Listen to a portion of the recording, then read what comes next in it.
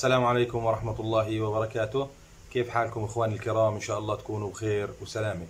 ان شاء الله اليوم معنا سلسلة جديدة هي اسمها سلسلة بلاد الشام، وهي عن محرك 4 سرعات بالتفصيل من البداية حتى التشغيل بالكهرباء بكل التفاصيل، وان شاء الله انكم تحترفوا هذا النوع معنا بعد هاي السلسلة بإذن الله. حاب أذكركم أنا وأطلب منكم الاشتراك في القناة الجديدة وتعليق جميل منكم والإعجاب بالفيديوهات، على أساس ما نخليها نايمة، نحركها لهاي القناة. ودعمكم واشتراككم وتعليقكم بيساعد في نشر الفيديوهات. وكمان القناة الرئيسية بتحتاج دعم، يعني انوي انت بنيتك لما تحط الإعجاب أو التعليق، تعليق جميل، انوي بنية انه القناة تنتشر وهذا الفيديو ينتشر للناس كلها، حتى تشاركنا في الأجر، حتى انت تشاركنا بالأجر. وكمان بحب أذكركم اللي بحب يتابعنا في الفيسبوك على صفحة مشغل جلال الكهربائي حسن أبو عبد الرحمن، وكمان جروبنا مشغل جلال الكهربائي على الفيسبوك. راح تلاقوا جميع الروابط موجودة أسفل الفيديو، وما بدي أطول عليكم أكثر من هيك، وننتقل إلى الفيديو التالي إن شاء الله. التقويم والسرعات الصغيرة، سرعات الوسط والسرعات الكبيرة. خط المشترك باخذ خط تشغيل فقط، بنوصل عليه مكثف وبنعطيه خط كهرباء اللي هو الكومون بصير. طيب والآن نيجي للتوصيل العملي للمحرك بعد ما سقطنا التقويم زي ما انتم شايفين. طبعا عزلنا السرعات وسقطنا ملفات التقويم خطوة 1 4 1 6، وصلناه طبعا نهاية بنهاية وبداية ببداية. طبعا المحرك كله توصيله إن كان التشغيل أو ملفات السرعات كله توصيله نهاية بنهاية وبداية في بداية ونهاية بنهاية، وبالآخر بيطلع معنا بدايتين للتشغيل زي ما حكينا، بدايتين للتشغيل وثلاث بدايات للسرعات من هاي الجهة وثلاث بدايات للسرعات من الجهة الأخرى. طبعا السرعات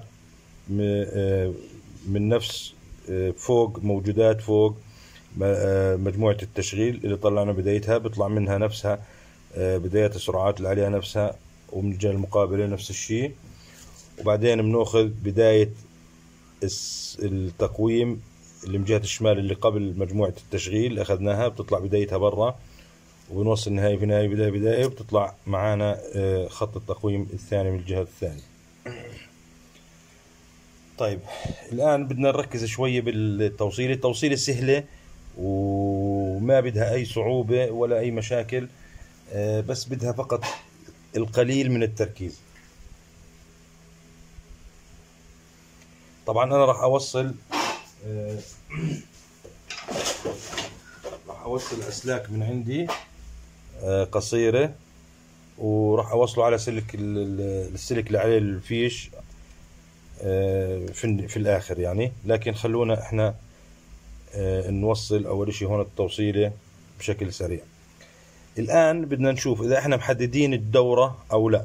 طبعا إحنا حكينا إذا أخذنا زي فيديوهات تحديد اتجاه الدوران، إذا أخذنا مثلا التشغيل اللي من جهة اليمين وأخذنا معاه وصلنا معاه التقويم اللي قبله اللي على شماله مباشرة، هيك بدور المحرك على باتجاه الشمال، بدور المحرك باتجاه الشمال.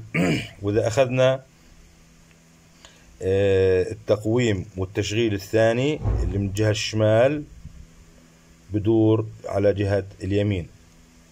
فالآن أنا عندي بدور جهة الشمال، اتجاه الدوران هو جهة الشمال.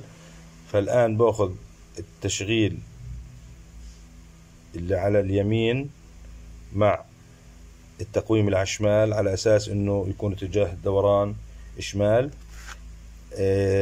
هذا هون في المحركات العادية اسمه مشترك، لكن في المحركات السرعات بكون اسمه السريع.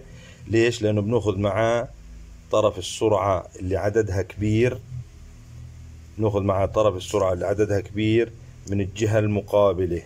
من الجهة المقابلة البعيدة.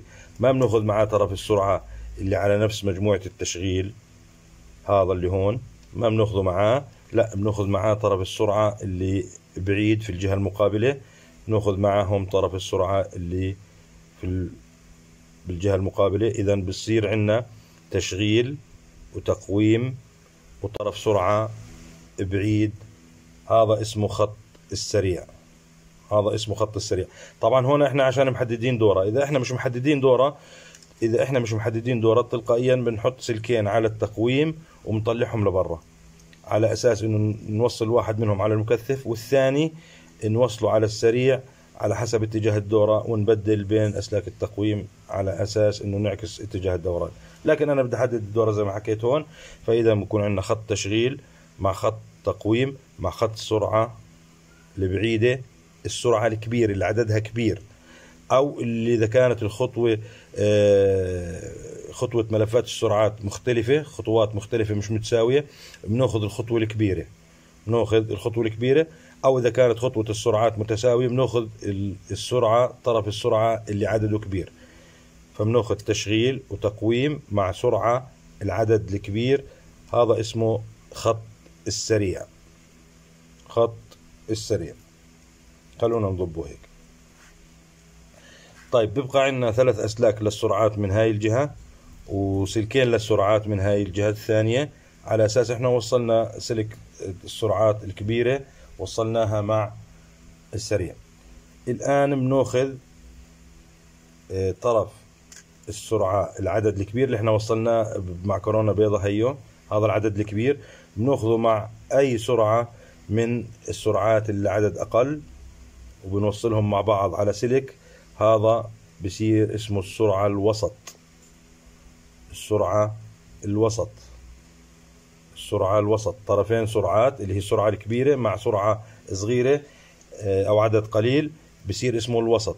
الآن بيبقى عندي من هنا من هاي الجهة اليمين خطين للسرعات العدد القليل، ومن الشمال خط سرعة عدد قليل. بناخذ احنا اي سرعات مختلفة مع بعض بلون مختلف، طبعا طرف سرعات من اليمين وطرف سرعات من الشمال، وهذا بكون خط السرعة الوسط الأبطأ اللي هو ميديوم لو، اللي هي الميديوم لو. وبيبقى الآن عندي طرف سرعات واحد لحاله، هذا بنحط عليه خط السرعات البطيء، خط السرعات البطيء. يبقى عندي الآن سلكين، سلك تشغيل وسلك تقويم. هذا سلك التقويم بنوصله للمكثف، سلك التقويم بنوصله للمكثف، وبيبقى عندي سلك تشغيل. هذا سلك التشغيل بنحط عليه سلكين بنوصله للمكثف وللكهرباء، اللي هو بكون هذا اسمه خط المشترك. خط المشترك بكون عليه خط كهرباء وخط مكثف. بتمنى تكون واضحة التوصيلة، ما يكون فيها صعوبة. سريعا تشغيل، سريعا خط السريع، خط السرعة العالية، تشغيل وتقويم ومعاه سرعة البعيدة العدد الكبير أو الخطوة الكبيرة على حسب التصميم. بناخذ بعدين سرعة وسط، السرعة الوسط بناخذ السرعة العدد الكبير مع أي سرعة ثانية من العدد الصغير، هاي بتكون السرعة الوسط الميديوم. بعدين بناخذ خطين سرعات مع بعض، خطين سرعات مع بعض، هذا بكون خط الميديوم لو، السرعة الوسط الأبطأ. وبعدين بضل معنا خط سرعات بنوصل عليه خط البطيء، وبضل عندنا تقويم وتشغيل. التقويم بنوصل عليه المكثف، والتشغيل بكون هذا خط المشترك بنوصل عليه الكهرباء والمكثف، الكهرباء والمكثف. إذا المكثف بيجي على المشترك وعلى خط تقويم، الكهرباء والمكثف. إن شاء الله تكون واضحة يا رب. وإحنا شرحناها بالرسم، يعني إن كان بالرسم أو بالعملي إن شاء الله أنها تكون واضحة عليكم وسهلة. وهاي هي، وإن شاء الله بوصل أنا الآن أسلاك وبجهزه للتربيط وبرجع لكم إن شاء الله. ولا تنسوا زي ما بوصيكم دائما وبوصي نفسي، لا تنسوا صلواتكم الخمسة والإكثار من ذكر الله سبحانه وتعالى والإكثار من الاستغفار والإكثار من الصلاة على حبيبنا ونبينا محمد صلى الله عليه وسلم. ودمتم بخير، والسلام عليكم ورحمة الله وبركاته.